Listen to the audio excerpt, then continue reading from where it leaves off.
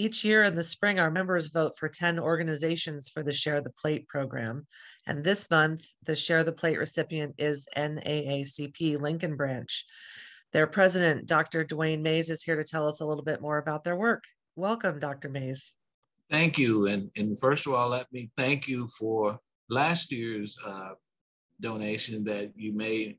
We were able to fund 3 students for scholarships and $1,000 each. And so we're very happy, because we were a little nervous because of the pandemic and the problem that we were having in raising funds for the students. And certainly I want you to know that the students certainly appreciate. They were very, very good students and who we feel would do well. Wonderful. I appreciate that. Yes, so right up front, I want to say that our goal this year is to raise at least as much as we did last year. I believe that we raised enough for one of the scholarships, and that is certainly our goal again this year, to be able to help you out in that way. I know that there have been challenges with, for example, having fundraising events or some of the normal avenues that you would raise money during the year. I'm guessing that the banquet is on hold right now, again, for this year. Yes, it is. And possibly, probably, we will not be able to have that banquet as we usually do, but we always look forward to it, because it was an opportunity to not only raise money for the scholarship fund, but to interact with the community. Mm-hmm.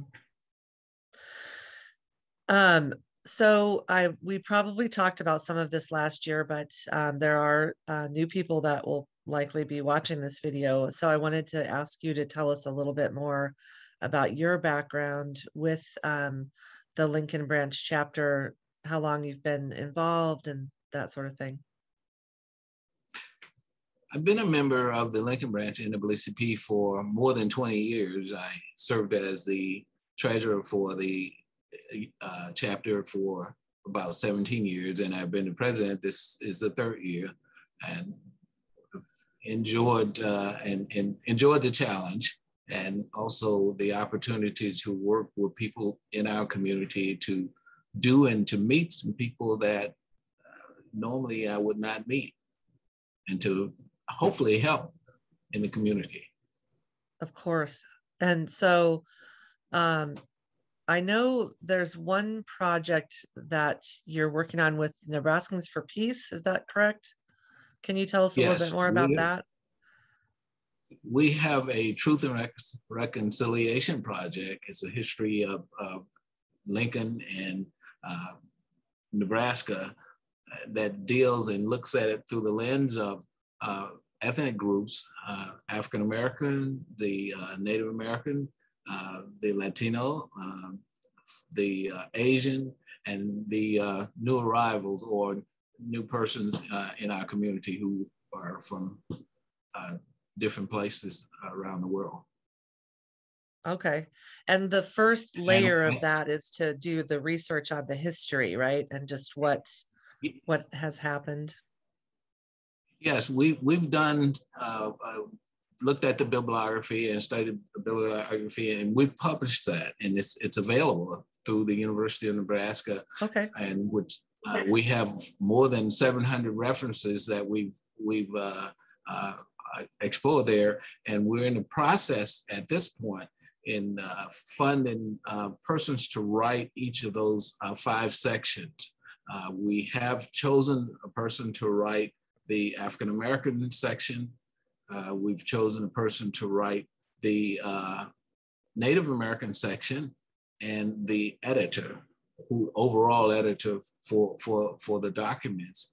And I feel we're well on our way in that process. And we're also, at this particular time, we are raising monies to fund those writings. Each one of those 5 sections, have a $10,000 stipend for the writer of that section to help to support that particular writer And so we are funding 2 right now. We've just approved 2, and we're Great. looking for that third one, which would be for the Latino group. We're looking for that person. Hopefully we'll be interviewing that person soon. Great. So, do I understand? So we have some. Sorry, I apologize. Correct. I was just going to ask you, am I right that there's matching funds right now from a donor? Yes, we have a $10,000 challenge grant that we have, and we are seeking funds to match that $10,000 grant so that we can further be able to fund the writers for this these sections.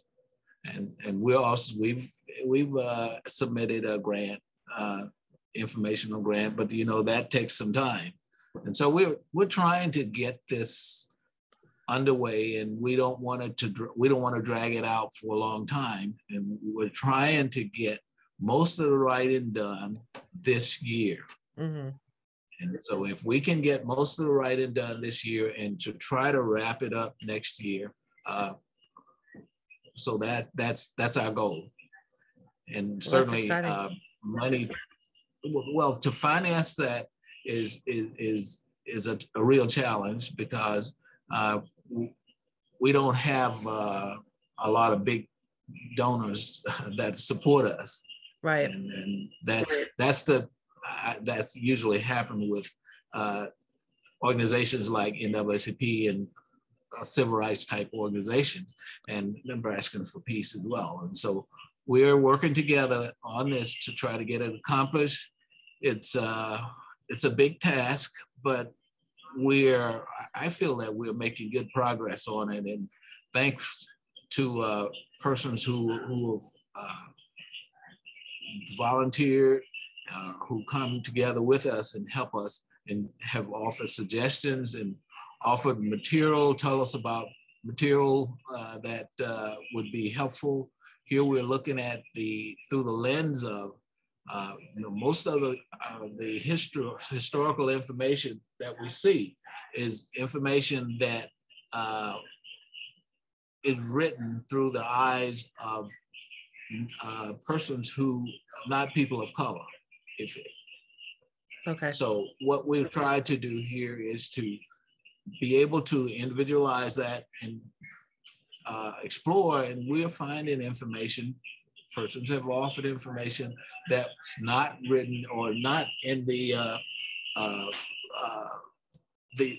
literature, and so we're hoping to bring that out, because one of the experiences that one person was going to a classroom, and it was during the African American History Month, and she was asked to give a presentation, and she soon realized that she could talk about Frederick Douglass and Martin Luther King and many other famous persons, but when it came to the local history, mm-hmm. there was not much to be found. Right. And so and that's true. One of the things that I learned within the last year is there was an African American newspaper here in Lincoln from about 1946 to 1953. Oh, wow. And I didn't know that. I've been here in Lincoln for 40 years, and I didn't know that.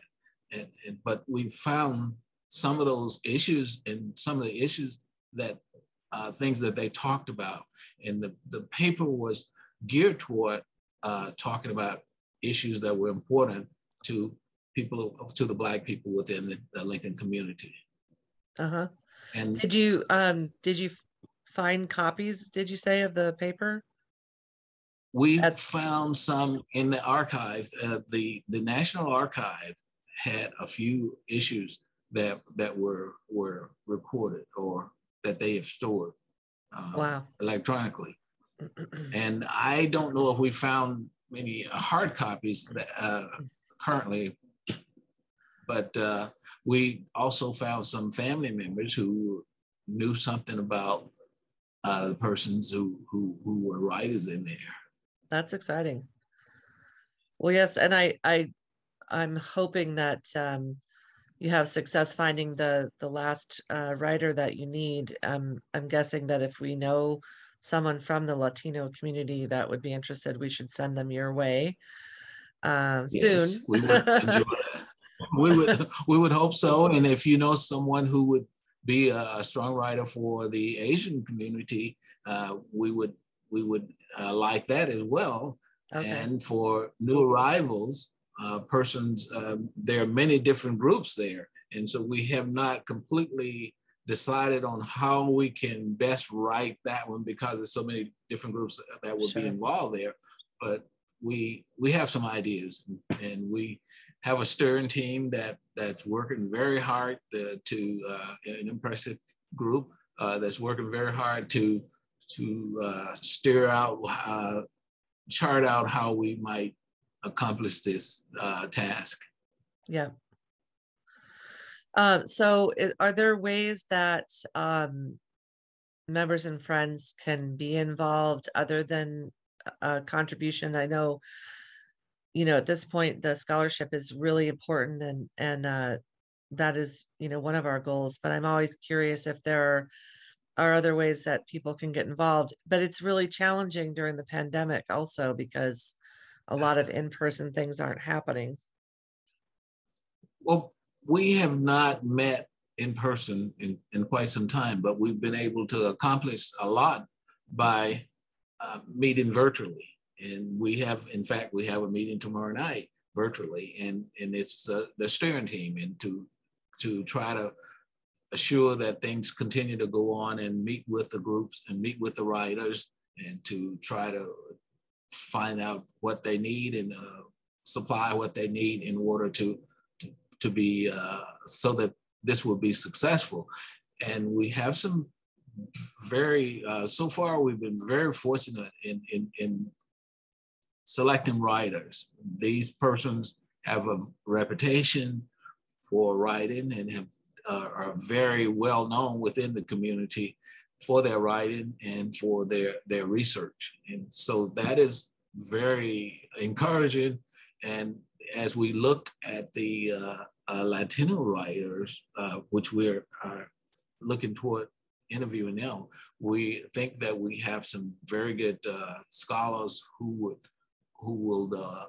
would be interested, who are interested in doing that particular writing. Oh, okay. And so we're still open for persons who may be interested in that particular writing, as well as for the other ones that we have not chosen writers for. Sure. But we also will have some researchers who will support these writers, and they are giving us a small stipend to work with the actual writers in doing some of the research and helping the writer to get what they need and to kind of speed things along as well. Sure. And do I understand that those are primarily grad students? The writers are not grad students at this point. The interns, but the interns, yes, they would be grad students.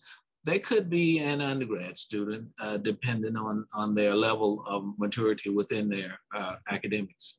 Okay, that might be something that folks might know someone or be interested themselves. Mm-hmm. Also, I would say joining the Lincoln branch as a member also would be a way to perpetuate the ongoing relationship and connection. I didn't look it up. I admit I didn't look up what the membership level is, but that seems like a way that we could stay connected. And I know that there have been in the past and are now members of our church that are serving on the board of directors. So that has been an important connection for us as well. That has been very important to us, because we look forward to support from your church and members of your church in helping us to accomplish those goals that we set out. And we have a lot of issues that we are in community issues that we're approaching or tackling or looking at, or because these are issues that have are issues that tend to stifle especially the community of color and the low income part of our community. And one of the things that we are hoping to become involved in more in is the low-income housing and the need for that and what we can do. And we'll be searching out where we can best help along to facilitate that need within our community. Wonderful. I'm happy to hear that. Would you like to share more about the scholarship recipients, or is that too... last year you told us a little bit about a couple of them, and I'm not sure if you'd like to do that again this year. Yeah, well, the scholarship, we've had scholarship recipients over the years. Some are who are doctors, medical doctors. Some are university professors, and we've had some that are still in the university. In fact, I talked with one mother who was telling me that her daughter was a recipient, and that her daughter is in med school and she'll be graduating sometime later this year. And we always like to hear those kinds of things because we kind of take those things with pride, meaning that we know this particular person and someone saw something in them early in life and encouraged them, and they are ending up, or they will be a great asset to our community and the community around the world. That's wonderful.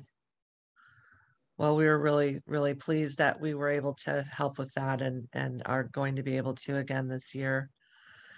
Is there anything else that...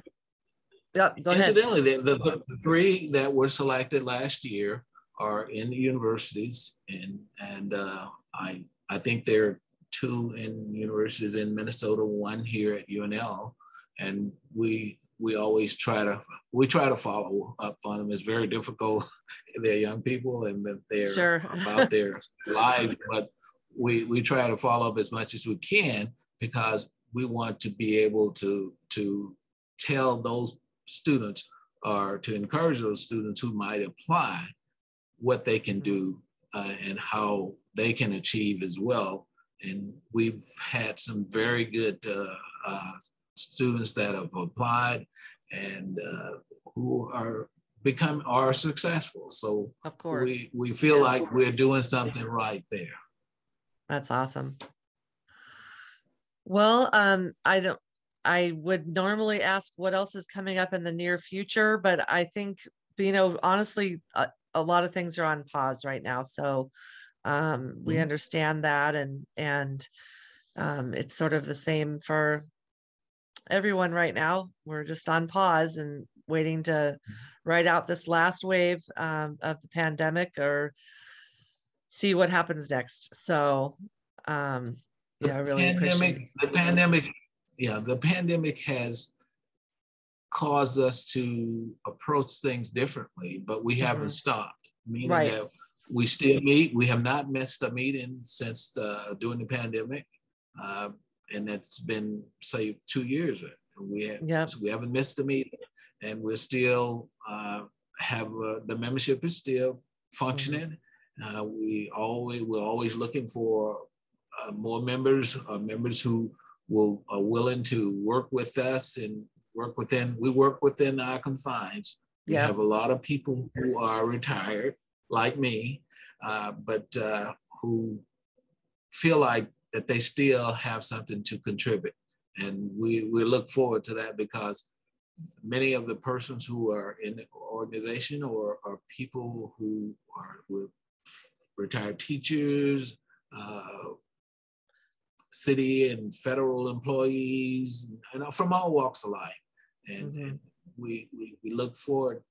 We are still working with the Lincoln Public Schools in trying to help with students especially students of color who may need help and encouragement, as well as with teachers, as we can support them, and the school system, because a lot of these persons who retired were in the school system who understand what's right. going on in the school system, and certainly want to support and make sure that things are continually done well. Right. Yeah, I think you talked a little bit about that last year with the officers, the in-school officers, and their standards that they use, and just looking at the rates of incidents compared to the percentage of BIPOC individuals in a particular school. Yes. And we currently we're working with the Lincoln Public School to do an in-depth study of what can be done and what should be done with those incidents and those lack of where standards there where students of color are lagging right behind students within the school system, and what can be done to narrow that gap. Right. And I mean, I'll just say, as a parent of a child that's in the Lincoln Public Schools, I've noticed that from what I've heard from other parents also, there's some pretty stark differences between different schools about how they handle things. And I think some of the schools are doing a great job, and others, there's always room for improvement. But I have noticed that there's some different standards, and it would be nice to have that be consistently at a high level, right?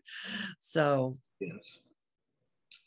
And one of the things that we're also pushing and looking forward to is trying to bring in more teachers that encourage Lincoln Public Schools, and to help Lincoln Public Schools as much as we can to have a more teachers of color within the administration there, because when it has been shown that if a child has a teacher of color within as a person within it, it improves their learning ability and their exposure.